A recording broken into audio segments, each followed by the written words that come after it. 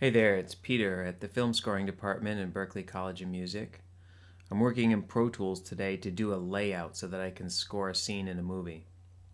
I'm using Pro Tools version 11.3.1, and I've already imported a video and checked to make sure it's in sync. If you haven't done that and you don't know how to do that, look in the description of this video for a link to another video where you can do that first. I already have my video here. Here's my video window, and this track is the video track. This track is the soundtrack of that video. If I click somewhere in the video, I can check to make sure I'm in sync just by seeing that the counter up here, which is displaying time code, matches the time code shown here in the video. I also like to check at the end of the video to make sure I'm not drifting out over time, and as you can see, timecode display in Pro Tools matches timecode display in the movie. They're in sync. What I want to do today is lay this out in Pro Tools so that at the frame in the video where the music should start, I want Pro Tools to display bar 1, beat 1. And I want Pro Tools to have a tempo established there. And then I want to use very subtle tempo changes throughout so that each important picture obligation in the movie lines up with the downbeat of a measure. It's important that the overall tempo of the whole cue remain about the same throughout. I don't really want to use tempos in a creative way. It's an action scene and I just want it to drive forward at one tempo. But I am going to make very small, imperceivable tempo changes so that I can align those picture obligations exactly with the downbeat of a measure, which they're close to. My first step is to bring up the memory locations window in Pro Tools. I can do that by hitting Command 5 on the number pad. The first location I have to go to is the music in time. I can type it right in here in the counter. 1 hour, 0 minutes, 4 seconds, and 21 frames. This place in the movie, the close-up of the two actors in the car, is where the music should start. I'll go to the little triangle, the little mini menu in the memory locations window, and select new memory location. I'm going to call this MX in, music in. I'm being very careful to select absolute as the reference. I want this memory locator or marker to always be connected to this position in time code, regardless of where it winds up on measure numbers. I want it to be locked to this image on the screen, so that's why I chose absolute. Looking at the memory locations window, if you're not seeing this display, one column showing time code, one column showing bars and beats, you can just click on that little triangle and select those items so that you have the right display. Now there's a few other locations other than the start of the music, and I'll type them in. I'll start with this next one, which is at 1 hour, 0 minutes, 52 seconds, and 20 frames. This is a point in this car chase scene where the car goes up on the sidewalk. I'll go to the little mini menu, pick new memory location, type in car on sidewalk as my description. Again, making sure I've selected absolute. Click OK. The next location I want to put a marker for is at 1 hour, 1 minute, 18 seconds, 5 frames. In this view, we're seeing the point of view of the cops on the motorcycles chasing the car. Make a new marker there. New memory location from the mini menu. Cops, chase car. Always making sure it says absolute. Click OK. The last location I want to mark is 1 hour, 1 minute, 57 seconds, 21 frames. There's a close-up. It's hard to see the image, but I know because I played through the video. There's a close-up here of the car.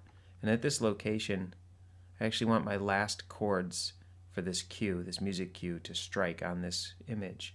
A sort of a hit and tail. The last chords hit there and ring out. Put a new memory location, hit and tail. Again, making sure it's absolute. Now at least I have these markers showing these key synchronization points. If I click on any one of them, it moves the transport inserted to that point in time code and shows that image on the video. And each one of these memory locations is locked to the time code. They're not locked to the bars and beats. In fact, if I change the tempos around, you should see changes in where they're located in the measures. If I drag this tempo up to be much faster, let's say around 150 or so, which is, well, here's 151. That's a good tempo for this cue musically. You notice all these numbers have now changed here. This one in particular, music in, this scene where the two actors are in a close-up in the car, is starting at measure 4, beat 1, tick 270. Well, that's not very musically useful. It would be helpful if it was starting at measure 1, beat 1, tick 0.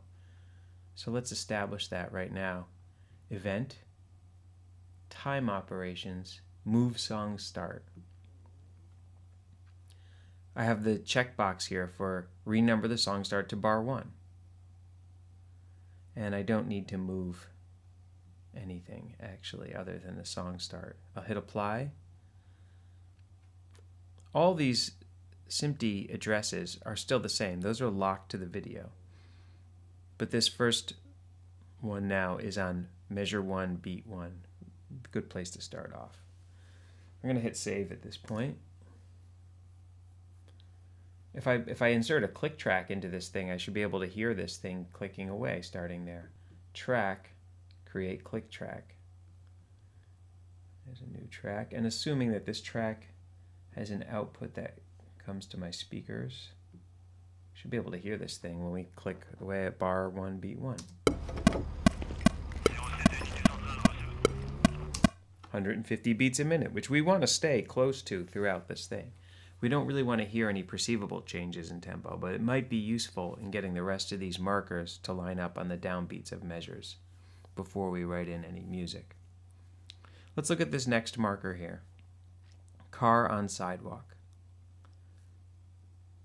Looking at the bar beat location, it does appear to be right near the first beat of measure 31. It's after it. It's almost to the second beat of measure 31 is where that's located.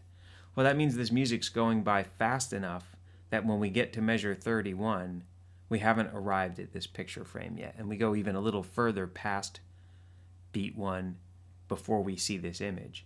That means if we slow down a little tiny bit, it's possible that we could actually be arriving at this image on the screen right at measure 31, the downbeat. It is possible. I don't know how much slower I'd have to go, but the computer can calculate that and insert the change of tempo into the tempo track of Pro Tools for me. Here's how we do it. Event, tempo operations window. This is also available at option number pad 2. You'll note that the mode is set to constant and the advanced checkbox is checked.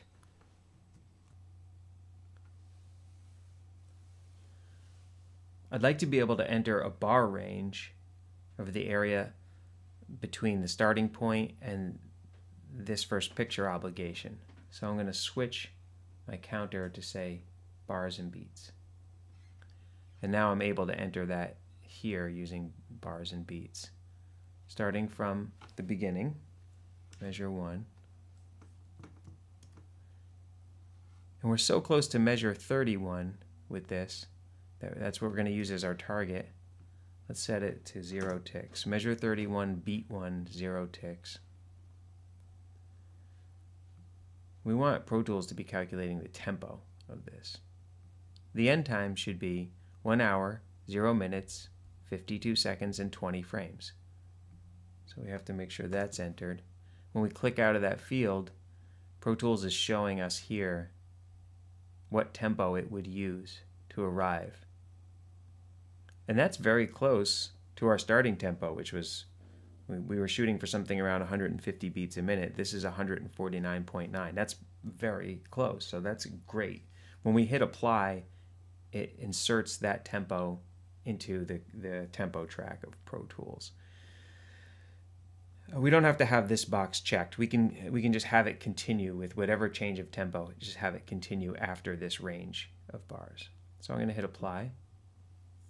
And you can see here in the conductor track that tempo has been inserted. You can also see over in the memory locations window, now this marker, this memory location, car on sidewalk, although it's still at 1 hour, 0 minutes, 52 seconds, 20 frames, it's locked to video. This marker actually now is right on the downbeat.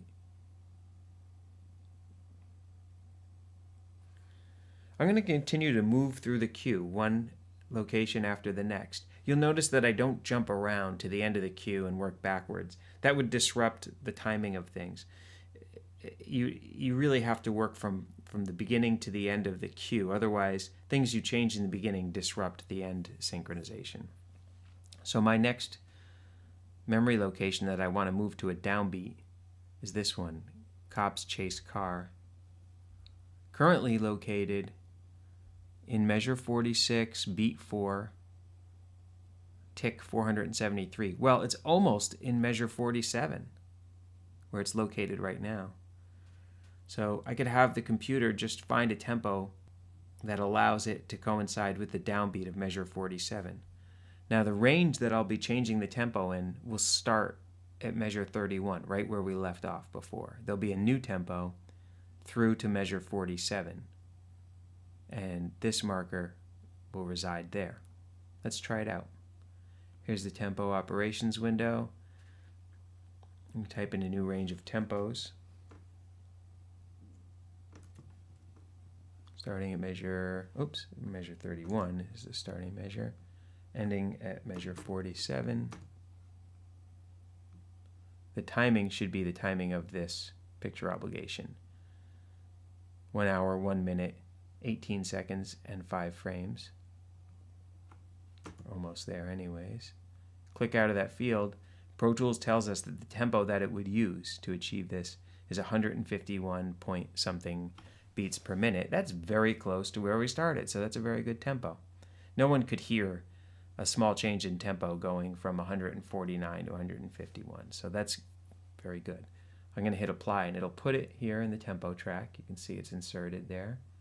You can also see here in the memory locations window that now that marker, still at 1 hour, 1 minute, 18 seconds, and 5 frames, is now residing the downbeat of measure 47. It's very easy now to start a change of music or start a melody or start a groove or some kind of accent musically to coincide with this picture image. The last synchronization point I have is very close to the downbeat of measure 72. It's just a few ticks after it. So I can have the computer recalculate the tempo from measure 47 to the downbeat of measure 72, a new tempo, so that this marker resides exactly at the downbeat of measure 72. Let's try it out. Starting at measure 47, that's just where we left off last. Ending at 72, the nearest downbeat to where we're heading for. Using the timing of that marker, 1 hour, 1 minute, 57 seconds, 21 frames. If I click outside of the field, it tells me it's going to go to this tempo, very close to where we were. We hit apply, new tempo is inserted in the tempo track, and the location now of this marker is on the downbeat of bar 72.